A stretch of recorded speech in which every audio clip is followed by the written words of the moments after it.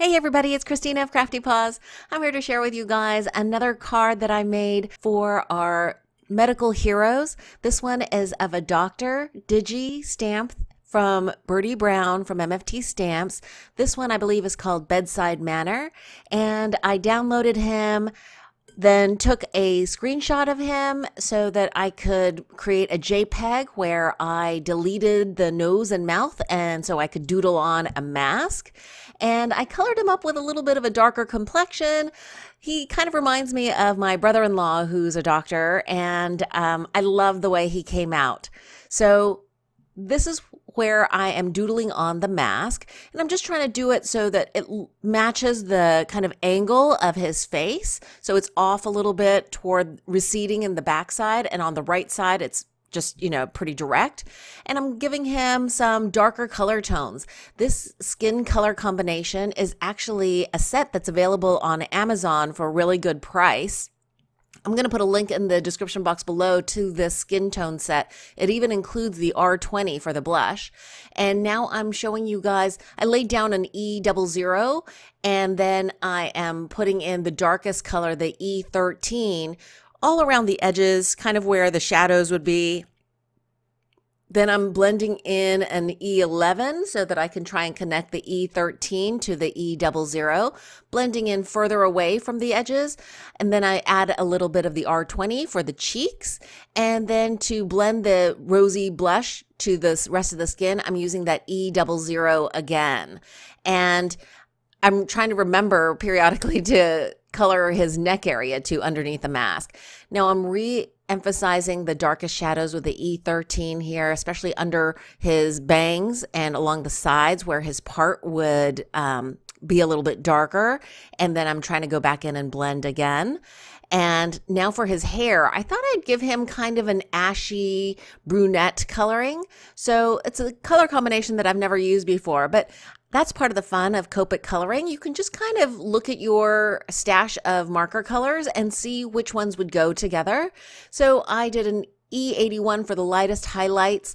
Then for the darker areas, I'm using an E87 and an E79. That 79 is super dark, like an espresso color. And I'm trying to now connect the lightest areas with the midtones by flicking out toward those highlighted, the high ends of the bumps on his, the shape of his head. That's really the easiest way I can describe, I think, how I go about coloring in hair. I'm flicking so to kind of create that hair texture.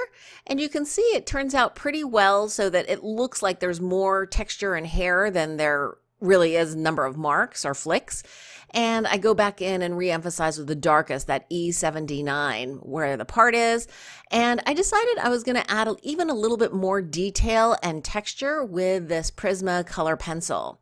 If you're interested in any of the colors that I'm using, please check out my blog post, which I will also link to in the description box below.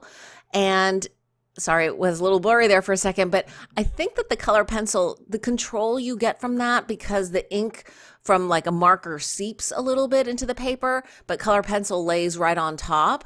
So I got a lot of good texture that I really liked.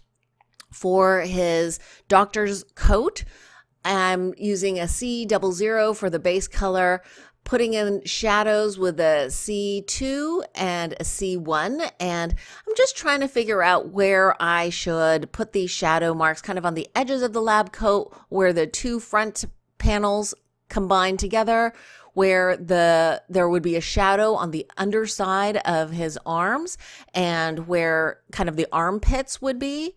And then I'm going back in and blending out with the C1. So I laid in that darkest shadow, and that's the completed image. I think when the ink dries, it blends much nicer. Now I'm just using some scraps from my scrap box. This is a really pretty wood patterned paper that has some polka dots on it. I thought that was fun. I'm actually following a sketch challenge pattern from MFT Stamps. And I really like how they kind of, if you're stuck for an idea of what to design, these challenges are really great, not only for color selection, which this is also the blue and the red orange of the tie are also from MFT color challenge. And then I decided to double up on this kind of swoop of the area where the doctor is going to be standing. And I'm giving a little red orange trim here, which I think will pick up the color of his necktie nicely. And I'm just going to glue this on. I've got a couple of layers of cardstock there for that swoop ground. So for the doctor, I'm going to use some really thin Stampin' Up! Dimensionals. That says double-sided foam adhesive. And I'm only putting it on his head, his arm, and torso because his legs will be on that kind of tripled up swoop of ground. And I've put him off toward the right of this banner that I hand cut out. And this banner on the back side of it, because I wanted it fully supported, I'm using some fun foam. That's a really inexpensive way to add some dimension without using a whole bunch of double-sided tape. And I'm just using some wet glue there, and I'm gonna smear it down just a little bit. And it is fantastic to add dimension without using up a whole bunch of foam adhesive. And I think that adds nice dimension. And then for the little blank wood space next to the doctor, I'm just handwriting in with a Uniball Signo white gel pen, Doctor equals hero.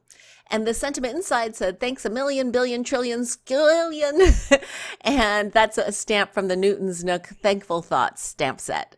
And that is the completed card. Really quick and easy, inspired by a couple of MFT challenges, and I love these little medical digis for these thank you cards for our medical heroes. Thanks so much for watching. If you enjoyed this process video, please give it a thumbs up, and I hope you guys are having a wonderful, safe weekend.